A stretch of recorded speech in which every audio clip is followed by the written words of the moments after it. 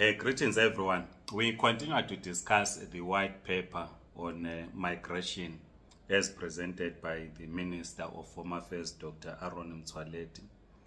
The paper recommends that the government of the Republic of South Africa must review and or withdraw from the 1951 Convention and the 1967 Protocol with a view to access to them with reservations like other countries.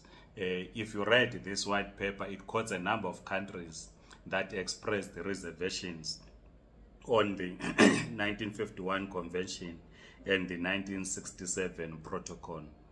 The paper further recommends that the refugee protection and immigration legislation must provide for reservations and exemptions as contained in the 1951 Convention.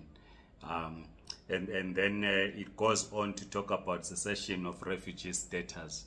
I will read this part. It says, in countries where the political situation has improved and the fear of persecution no longer exists, the Department of Home Affairs should, in collaboration with the United Nations High Commissioner for Refugees and ambassadors concerned, to repatriate refugees to their countries of origin.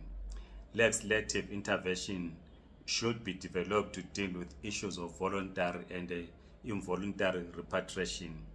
The termination of refugee status should be done in compliance with the relevant provisions of PAJA and the Constitution. Countries such as Botswana has repatriated refugees from Namibia and Zimbabwe back to their countries of origin. This was done in collaboration with the UNHCR.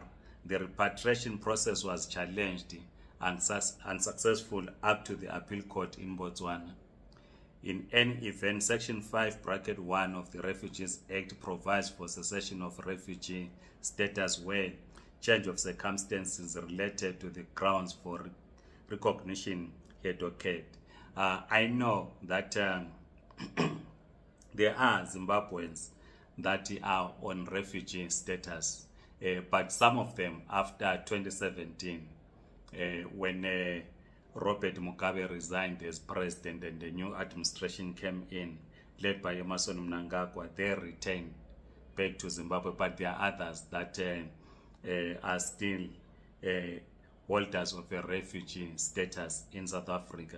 And of course, there are many other migrants from different countries across the world who are refugees in South Africa. Then the policy framework proposals, which is being proposed by this white paper on refugee protection, it says the new policy framework must provide for exemptions as envisaged in the 1969 OAU Convention. I'm sure we discussed the 1969 OAU Convention. Given the magnitude of the practical difficulties outlined above, the Refugees Act must be repealed in its entirety and be included in a single legislation dealing with the citizenship, immigration, and refugee protection. The new legislation must include the best international practices in dealing with refugee protection. There must be suitable qualified persons and structures to deal with the refugee protection.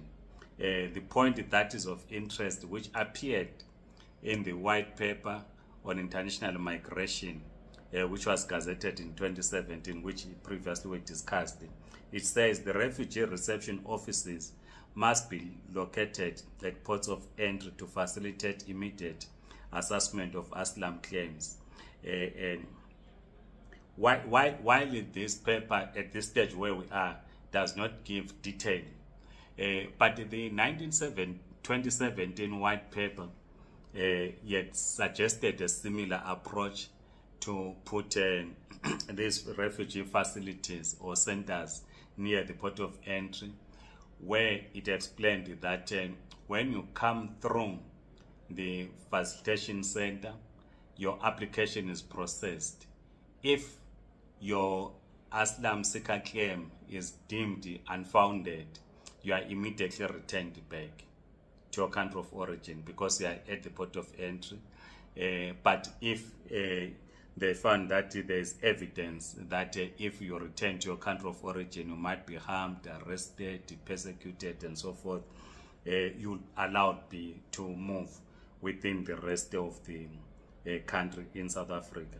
It says here the further policy framework proposals regarding refugee protection will be dealt in this document. We have not gone there, but we are going to continue discussing. So we want to hear your views on this, because like we said, that most of the paper speaks to people that are asylum seekers, seeking refuge in South Africa.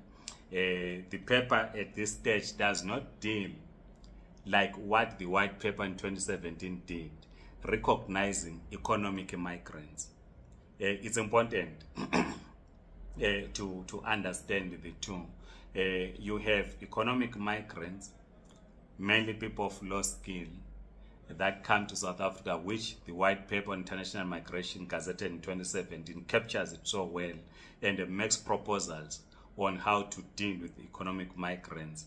But where we are at this stage, this paper does not give clarity on economic migrants. It speaks more on refugees or asylum seekers as per the Refugee Act, in terms of defining who is a refugee, who qualifies to seek an asylum.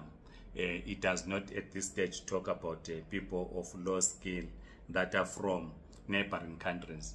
But you have been reading this paper. Let's hear your views. Write in your comments. I saw one comment where some were suggesting that why are we discussing this? It's important that migrants must know the migration laws in South Africa. It's critical that a person wishing to visit South Africa, or whether they are coming in to claim asylum, they should know the laws so that when they come through, they know what is expected of them. But please write in the comment section. I am Ngabuto Nicholas Mabena. Like this video, subscribe to this YouTube channel. If you are on TikTok, please do follow us. Goodbye.